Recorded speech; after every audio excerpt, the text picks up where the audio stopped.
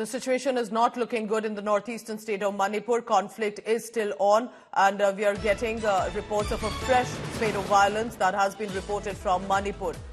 We are told that a mob of 400 stormed a police station in Manipur's Churachandpur, which is the border area, and this is where basically the violent spate of violence had started the first time last year as well. We are also hearing of one casualty in this attack.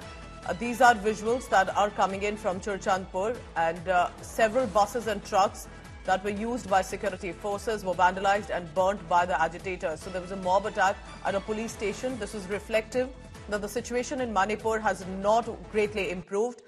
There are tensions on the ground as well, not just in Churachandpur but other areas of Manipur as well.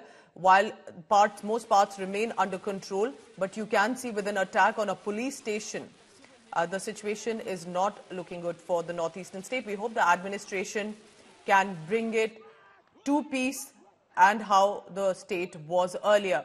Indrajit Kundu is joining me for the latest on that. Indrajit, what exactly happened? There was a mob attack at a police station.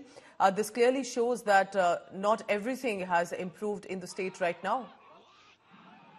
Well, that's right. You know, a mob of around 400 people attacked the police station, is what we were told yesterday.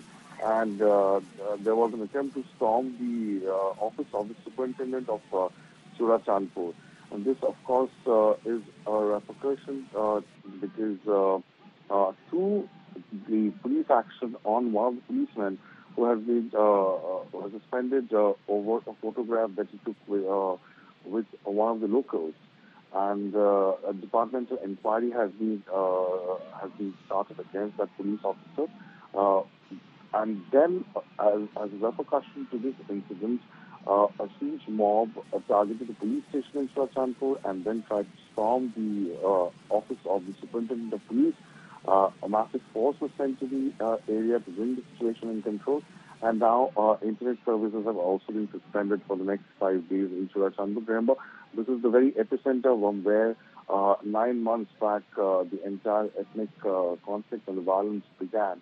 And Churachandpur since then has remained the epicenter of this entire ethnic conflict. And therefore, the administration won't like to take any chances. And high officials have been sent along with a large number of police force in the area to bring the situation in control.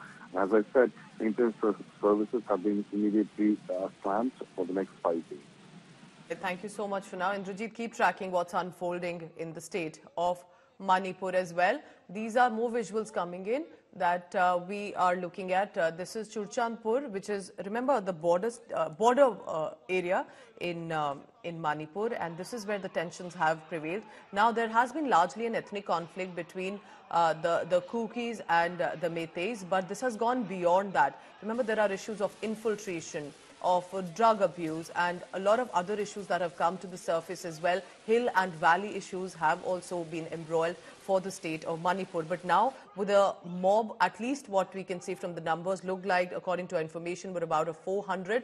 You're looking at the cops inside who were facing this storming of the SP office in Manipur.